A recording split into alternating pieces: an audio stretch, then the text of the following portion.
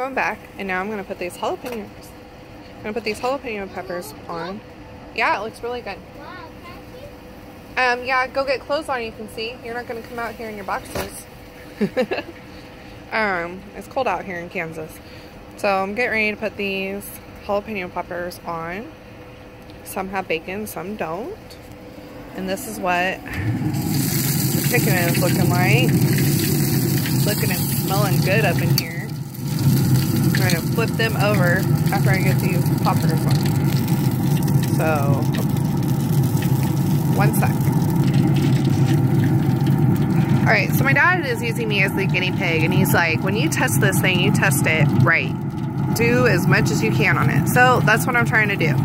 So, I have 14 drummies, and then I got 14, there we go, jalapeno poppers.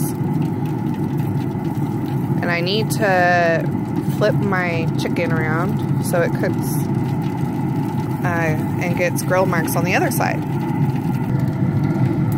Alright, so I flipped my drummies around and they are looking really good. I need to close this though so the heat stays in there. But there we go. I'm super excited. I'll tune you guys back in here in a little while. Traeger.